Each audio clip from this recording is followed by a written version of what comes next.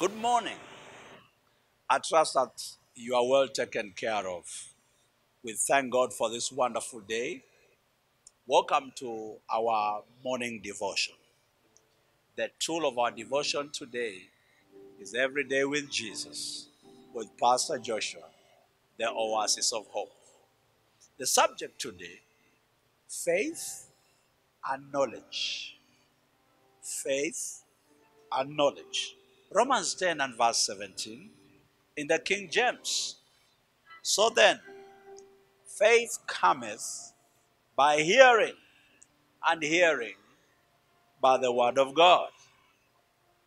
At the moment of salvation, every born again person received a measure of faith according to the scriptures. However, functioning according to the revelation knowledge that God has made available to you, has made available through his word, is what puts you at a vantage point in life. For example, David wasn't merely demonstrating faith when he confronted and defeated Goliath. He had revelation knowledge of God's covenant with Israel.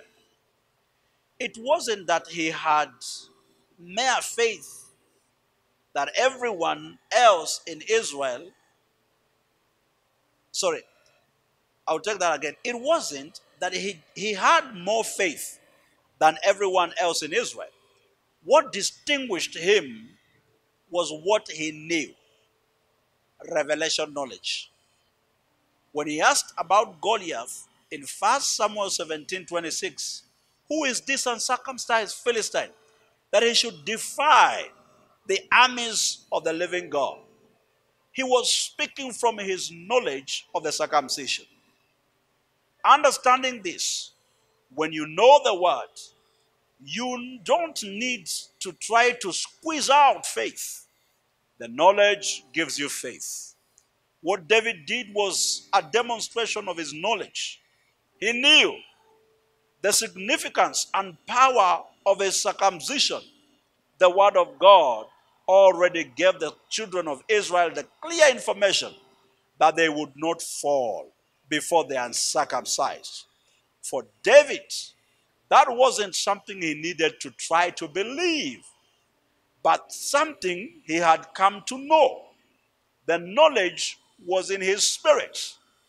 You become effective in life as a Christian when you function according to the revelation knowledge.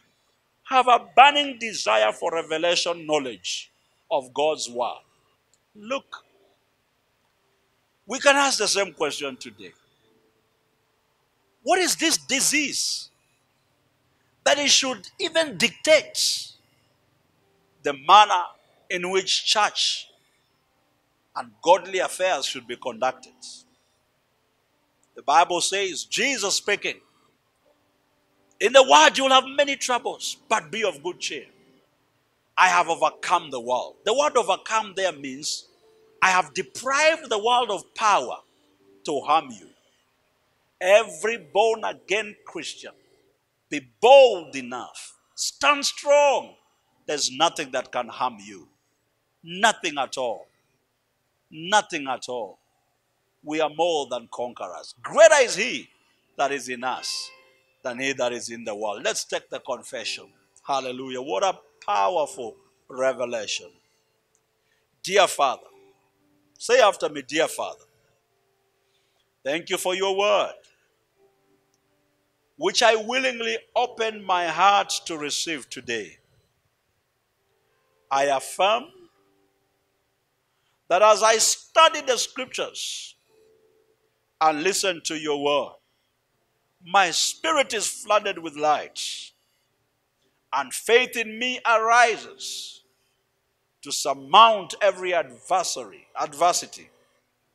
and live triumphantly.